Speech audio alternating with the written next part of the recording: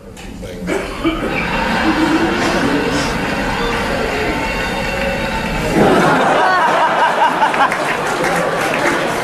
Clear this up, okay? Pluto.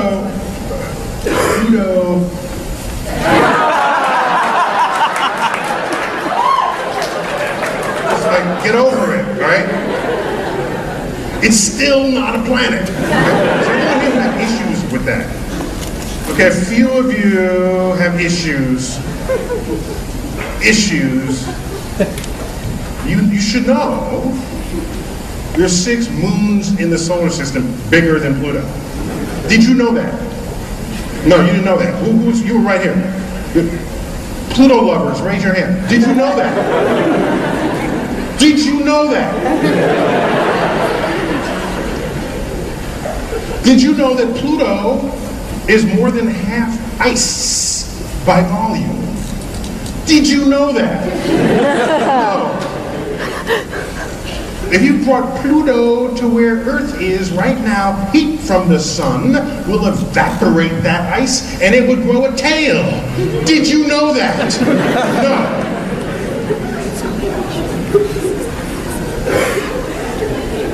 Tell me what part of your anatomy that knowledge egg just got cracked on.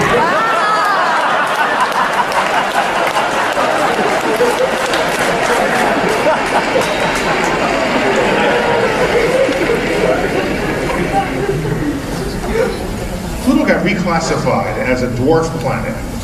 It's happier that way. Really. Pluto's cool with that. Now, no American could have called it Pluto. It was discovered by an American, named by an 11-year-old girl in England who was very well connected. Her father was head of the Cambridge Library, who was friends with the Astronomer Royal, who knew the head of the observatory. Arizona, Lowell Observatory in Arizona, where Pluto got discovered. And she had just learned Roman mythology and figured Pluto, the underworld, it's far away, you don't want to go there. It's Pluto. It's stuck. In America, we could have never named it Pluto because the word Pluto was already taken. There was a mineral laxative.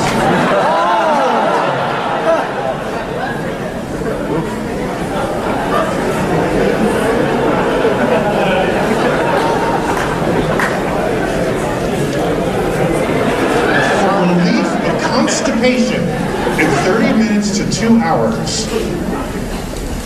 When nature won't, Pluto will.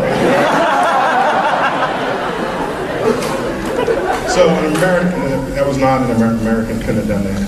And I was implicated in the demotion of Pluto. I didn't do it, although I was an accessory. But I drove the getaway car, yes. In 2000, in New York City, we redesigned the planetarium there, and in case you missed it. There you go, right there. Okay, so that is where I work. You're all invited, okay? At the front gate, you tell them that you know me. You're still charging $19 to get in, right? So we redesigned this facility and helped put the planets, orbs around the sphere, and Pluto was missing.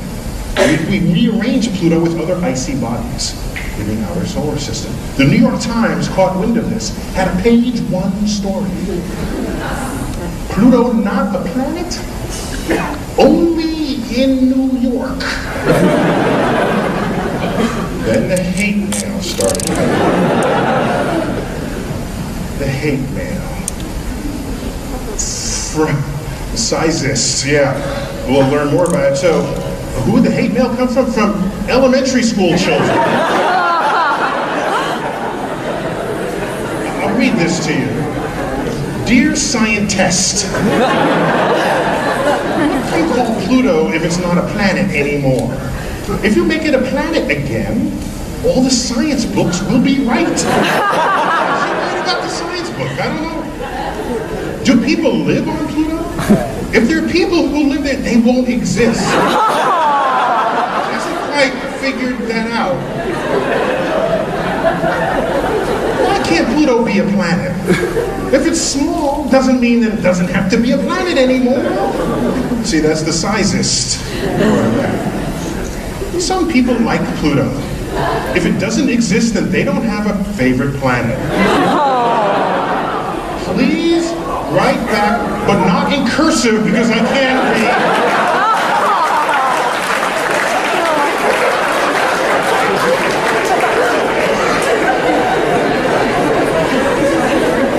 Even cartoonists got into the act.